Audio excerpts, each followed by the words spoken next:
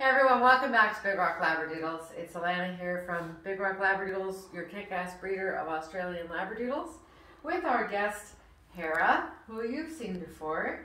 If you were with us in the last video, our brushing and dematting video, this is where we're at now. She's 100% brushed out and dematted. I can go through her, like I mentioned, with the stainless steel comb. Sorry, I've tried cutting some of her hair. I can go through her now with the comb and I can get through no problem. So now we are on to clipping. So here I have, what machine is this?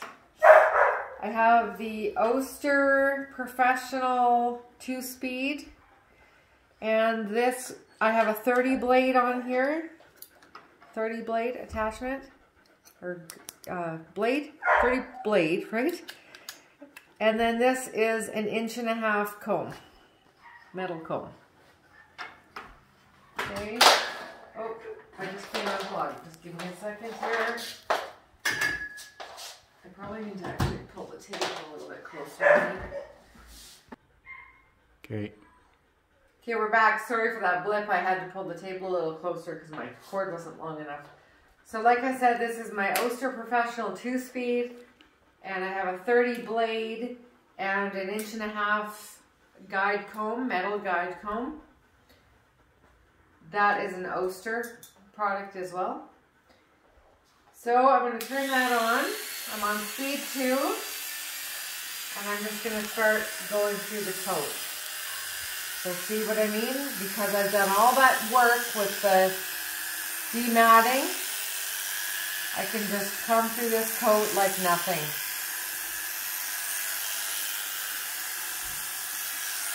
And that is your goal. So I don't want to take a lot of length off of Hera because I really like her in a long full coat, but it's getting rid of that, just like human hair, when our ends get kind of frazzled. That's the same for these guys when you've grown them out for 6 or 8 months. Just taking off that fuzzy, crap at the end makes a big difference in how they look. So I'm going to go through Hera with this 1.5-inch comb. And the way I like to do my doodles is one length on the body and another length on the legs. So I'm going to, a longer length on the legs, because I like a bit of that stovepipe or cylindrical look on the leg. It makes them look more balanced overall. So I'm doing an 1.5 inches on here. I'm just double checking that I am. Yeah, 1.5 inches on here. And then I'm going to come back with a 2-inch guide comb on the legs. That's going to give me that nice symmetrical look overall for the dog. And I'm going to show you, once I've done that, how to blend the shoulder and the hip into the body with your curved shears. So when I'm using this, I'm only going to go to about here and pull away. If you've ever watched your hairdresser cut your hair, it's no different. So come down and pull away. You want to think of this shoulder and the hip as like a 1950s swimsuit. It's going to come along the body and just give a nice reveal on the shoulder and the hip without being too sexy. So you got to just think of that sort of shape. So you're going to come down and out. And then you have enough hair left when I come in with the shears to blend this length with this length. So we'll pause for now and we'll come back and show you how to groom that hip and shoulder with the curved shears. See you then. Okay, so we're back, and I have gone through Hera's body with the 1.5-inch attachment, which is this one here by Oster. I've gone through her legs. It's huge. This is the 2-inch Oster guide clip attachment. The Oster blades will fit on any wall groomer as well. And remember, I'm using a 30 blade on the clipper itself. In order to get a true guide length from your combs, you have to be using a 30 blade, okay? I'm also using the wall blade ice very regularly as I go along shaving because the blades get really, really hot. It's not as big of a deal when you're using such big guide combs, but when you're using shorter guide combs, or if you're just using blades themselves, you can burn your dog really quickly if you're not keeping those blades nice and cool. Ultimately, you're going to want to have more than one of each of your blades that you use regularly if you're doing home grooming. But even then, you need to be using the blade ice, and you need to be using blade oil in your blades, in between where the action of the blades is, right in here. You want to be oiling your blades as well. That's to protect your dog and to protect your equipment. So this is Hera's finished product here with the legs and the body. And now I want to show you how to take your curved shears and blend this longer hair with this shorter hair here, okay? Anyone who's got any hairdressing experience is going to find this really easy, but anybody else, this is a good trick. So we're going to comb the hair upward, and you can see right away that this hair is longer than the body hair. It's only a ½ inch difference, but you can see it. So we're going to take our curved shears, and we're going to start at the top of the body and go down toward the hip so that we can blend that hair. This is how I do ears as well. I comb the hair upward and then I come back with the curved shears.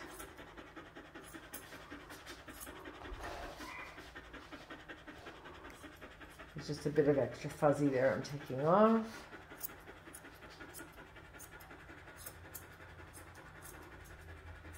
So that looks pretty good. I'm just gonna comb out any loose hair there and comb back up just to double check. A little bit more.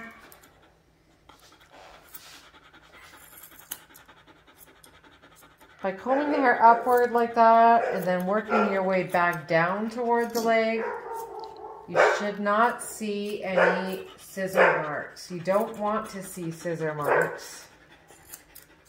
It might happen while you're learning, but once you get the hang of it, and I'm just kind of going down a little bit further to take anything that's just standing out funny.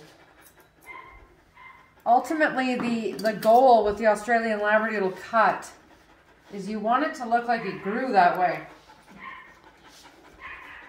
That's why you don't look at that. You don't want to see any harsh scissor marks. Isn't that nice? All blended together nice. You can't see where that longer hair and that shorter hair meet. So that's the goal. So I'm going to do the same thing with the shoulders and all around her body. Then we're going to come back and show you how to groom the feet.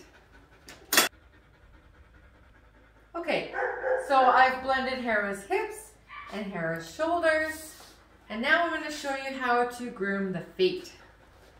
Obviously these feet are a little too much for anybody. So Hera's a pretty good girl. I'm taking my curved shears and I'm going to find the base of the foot, go underneath, at an angle. I'm like this, I'm not like this, okay? I'm at an angle against the natural curve of her foot. Oh, that's a good girl. And I'm just going to go around, all the way around the foot. Change, so I was like this. I'm going to change positions in my hand.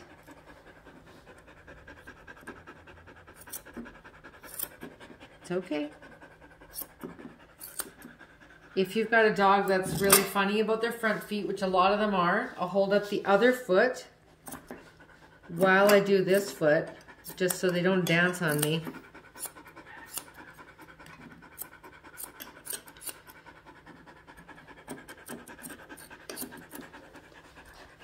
Okay, and pick up the foot. I'm switching hands again, switching the position of my scissors again to get in the back here. Getting rid of all the really long hair, because then we're going to go in with our clippers. Can you, sorry, is my head in the way? Can you see? So there's a lot of long hair there on the foot that we're going to have to come back and get rid of with our clippers. Okay? But as much as you can get rid of with the scissors first is good. So there's a nice clean foot. A little bit more there.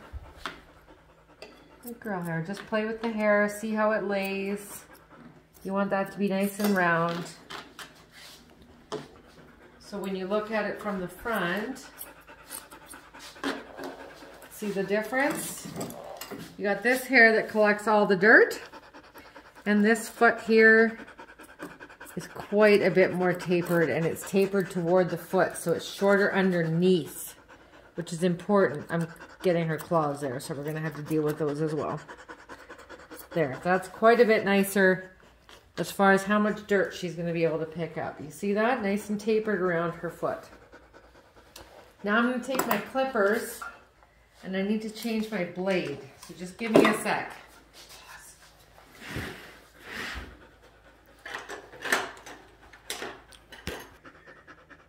Okay, so I've switched to a 10 blade. You don't want to use a 30 blade under their feet or in their sanitary areas. It's just too close of a clip and you risk cutting their skin, okay? So I'm putting it on high power. We'll pick up the foot. Oh. I'm in the way. And I'm barely going inside the pads. Sorry if it's hard to see. I'm just taking out some of that hair because the goal is to have their feet hit the floor, their pads rather, hit the floor without all that hair in between, because that makes it slippery for them.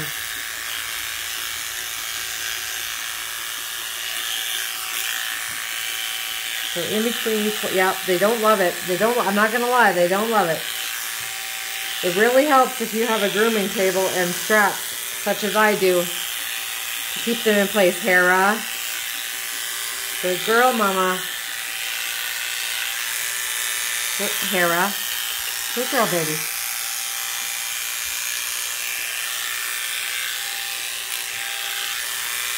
There are other attachments you can get for your clippers that are meant to go in between the toes. They're a little bit more dainty. I'm not a full-time groomer, so I haven't done it. Hera, you can get away with this for sure. You need to be gentle. You don't want to be too gougy, because you will cut them if you're really gougy. Hera, good girl, Mama. Hey, good girl. And then I want to go up in behind this back paw, this back pad. Hera, up, Mama, up. Good girl. This big pad here, I want to go up a little higher in behind there, because that really all that hair really catches a lot of mud and ice. We're just going to go a little higher in there. Hera. Good girl. That's my good girl. Oh, it's okay. It's all right. Like I said, they don't love this. Hera. Just get through this one, sweetheart. Okay, so you don't need to do a whole lot more than that. Let's have a look at it. Up, sweetheart. Good girl. So we've cleaned out some of that in between hair. It's pretty flush with her pads, so she's going to be able to grip the floor without all that hair laying over her pads. And we've gone a little bit above this big pad here because that hair grows long and over top and collects a lot of mud, dirt, debris, and ice. So that's a nice clean foot pad for you. When you put it back down, you see we haven't changed. Come over here, please, honey. You see we haven't changed the look of the foot. We haven't come up above the pads of the foot to interrupt the haircut that we gave that foot. Okay, so next I want to show you the sanitary groom. So if you want to come back here, I'm going to give this a shot of the blade ice to cool it down and oil it. And you don't want to go in that back end and give them a nice burn.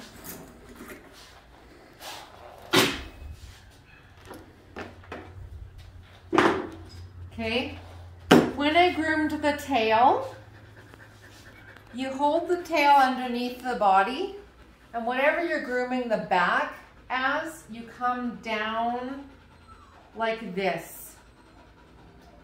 That's how you groom the tail, and then the longer hair of the tail starts.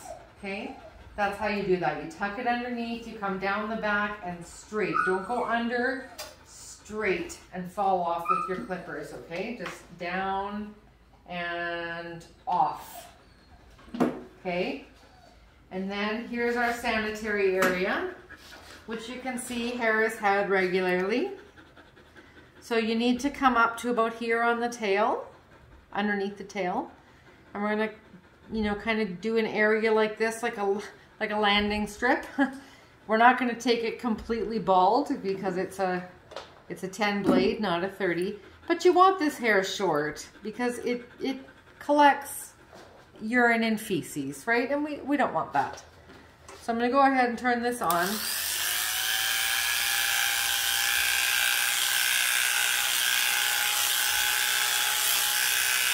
Gentle, very gentle, just like humans. That area is not completely smooth, okay?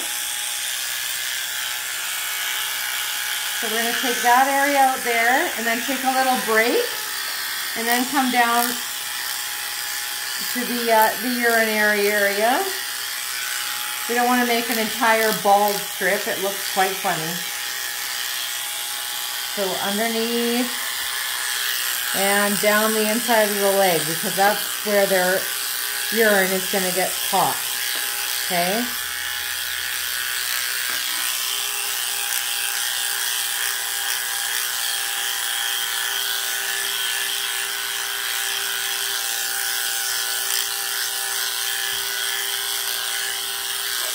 I'm sure I'm making this look entirely too simple.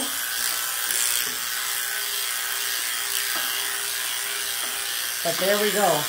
Leave it right there. So we have a nice shape there. Hugs the inside of their leg. Got a little bit of extra hair there for modesty. And then we've cleaned up the anal area there.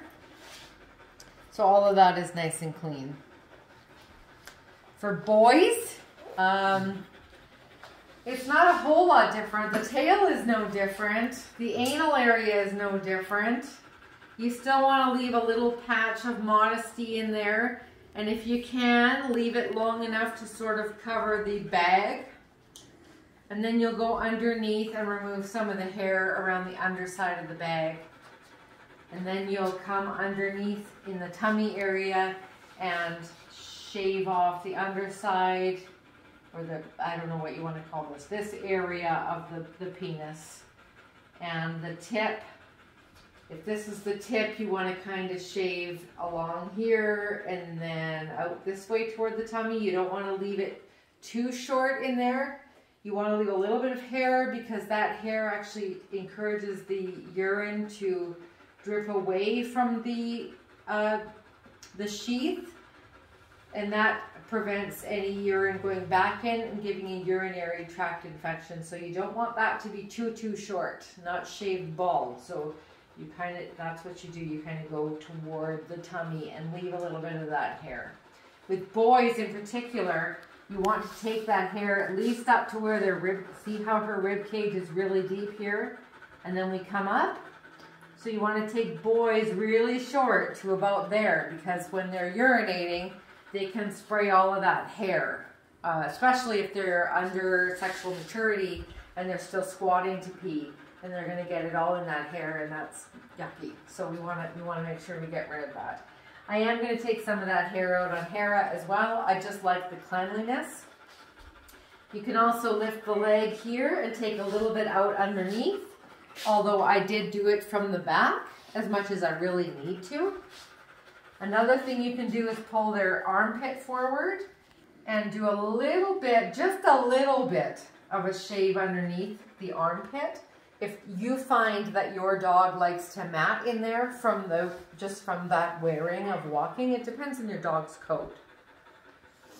So that's the body, feet, and sanitary portion of your average Australian Labradoodle. If you go back, we've done the brushing video, and if you go back beyond that, we've done how to groom the head. Okay, so this is a grown out head from the shape that we would have done in the head grooming video. So that's what it looks like when it grows out. A little, you know, it's covering the eyes a little bit. It's falling forward a little too much. This is quite long, but it's still maintaining that overall shape that we want to see in our Australian Labradoodles. We don't groom the tail, okay, other than what I said right here. There's no need to come in and mess with the tail. Their tails are beautiful. Just leave them the way they are. Keep them dematted.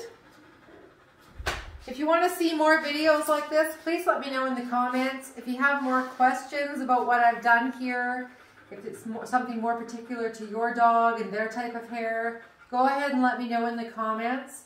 Please be sure to go ahead and subscribe and hit that bell so you never miss a new video when we post it. And happy grooming. I wish you all the best, and I hope to hear from you if you have any troubles, or just if you really like the video, let me know. And anything else you want to hear from us, let me know. We'll talk to you soon. Take care.